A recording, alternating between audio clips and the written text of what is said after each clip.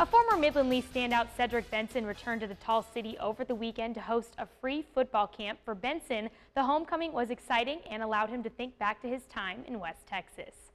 Rogers with the screen set up and good running after the catch by Benson. And Cedric Benson has one man who cannot catch him. Benson goes 78 yards for a Midland Lee touchdown. It's hard to call former Midland Lee running back Cedric Benson anything but a legend. While at Lee, he led the Rebels to 3 consecutive state titles from 1998 to 2000. On Saturday, he found himself back on his old turf, coaching young athletes in the area while wearing a maroon number 32 jersey.